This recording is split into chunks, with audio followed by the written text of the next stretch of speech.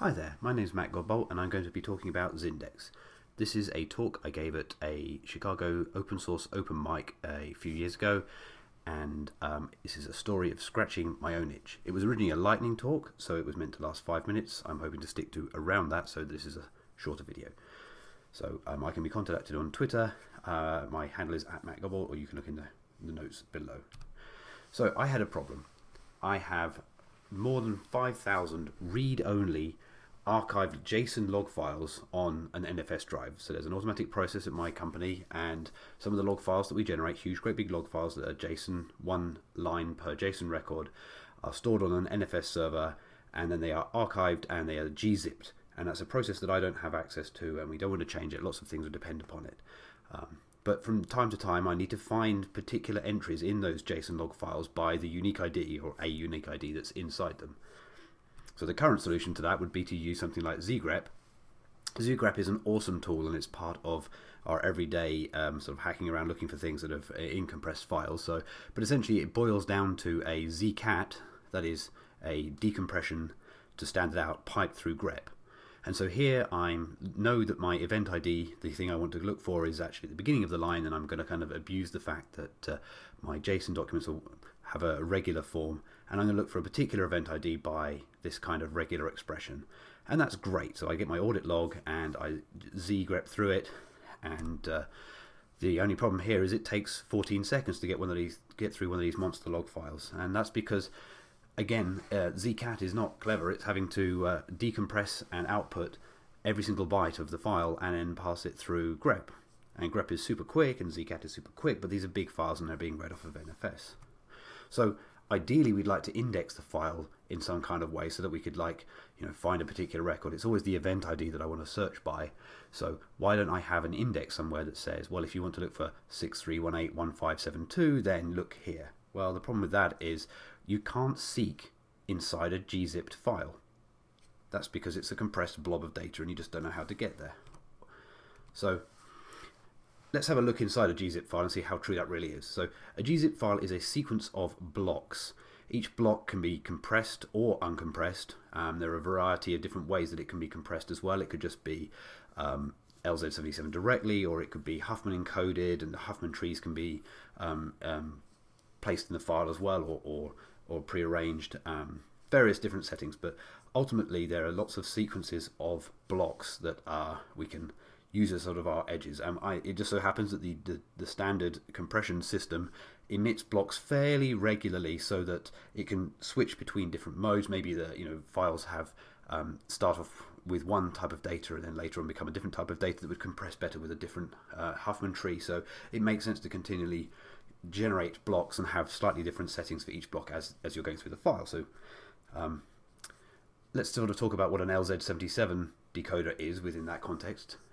So the Huffman tree just makes it easier to encode these the bytes that are going to be in a block. So we can essentially ignore that and just assume that the Huffman process emits symbols, and a symbol can be one of many things. It could be either a literal byte, so literally like the letter A or 255, or it can be a back reference, that is a reference to something that has already been decompressed, and a length to say, hey, go back 5, or rather go back 3 and copy 5 bytes.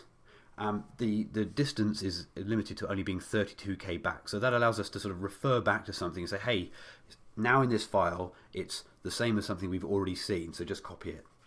And then there's another symbol which is the end of block marker, which says that we've decoded one of these blocks and we're going to move on to a new block. So let's give you a quick example of what a block might look like. Here is my example text, which is nom nom nom gzip files, and lots of exclamation marks. And first thing we're going to say is it's going to be a marker that says this is a compressed block, and in this instance when there's no Huffman stuff going on. Then we're going to have 5 literal bytes, M-O-N-O-M space N. And now, cleverly, the encoder will notice that the OM space N could be used a few more times. So we're going to go and copy 7 bytes from 4 bytes back. And you can see here that we will now get nom nom nom. Now if the encoding of the instruction to copy 7 distance 4 is much shorter than actually just spitting out the literal bytes OM space NOM space, then we've saved some space. Then the word gzip files comes out with a single exclamation mark, and now we're going to copy that one exclamation mark multiple times to get our lots of exclamation marks. And again, this should be shorter than the equivalent literal bytes. And the important thing here is that the referring back can actually refer to previous blocks, prior blocks in the file, not just the ones that are inside this block. So we can get compression between blocks too. So how can we do seeking? If we want to be able to seek within a gzip file, well, we could actually run through a gzipped file looking at the blocks that have been created, the compressed block 1, compressed block 2, compressed block 3 here, which obviously correspond to the uncompressed blocks at the top here, the 0 to 45632 and then 45632 to 88775, and I've kind of made up some numbers here that show me roughly how compressed they could be.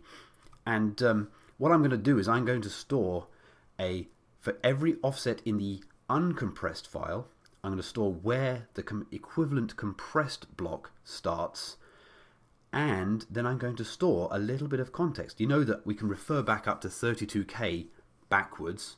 Well, I'm going to store the 32K leading up to the beginning of that block, and I'm going to call that context. So here you can see that the context for the first block, green block, the first one we can seek to, is, and I've put an ellipsis there, ... That's the end of the word uncompressed space 1, as that's what potentially, as we're decompressing uncompressed 2, we may need to refer back to bytes that came in uncompressed 1. So I'm going to store in a table the compressed offset, which maps to a particular place in the gzipped file, and then a bit of context. Now that context is obviously 32K, which is a shame because that's quite big. And in this particular example, you can see that to get to, for example, the uncompressed block 2, there's actually 45K in the way. So storing 32K there seems like a bit of a shame. But of course we can compress that context too using, well, the gzip library. Why not? So it turns out not to be such a big deal. And in reality, these blocks come much further, especially in the kind of data that I'm talking about. So let's talk about what zindex is. So zindex is an indexing program that runs through a compressed file, decompresses it, finds every single line in that file, and for each line it will index it based on a user parameter. It checkpoints the gzip state every few megabytes. So I don't actually do every single block, only every few megabytes. Decompressing is so quick, relatively speaking, that as long as you can skip a long way into a file, you don't have to be able to go seek to every single block, compressed block within that file. And then each of those checkpoints has to store, as I said, 32K, which of course can be compressed like I described.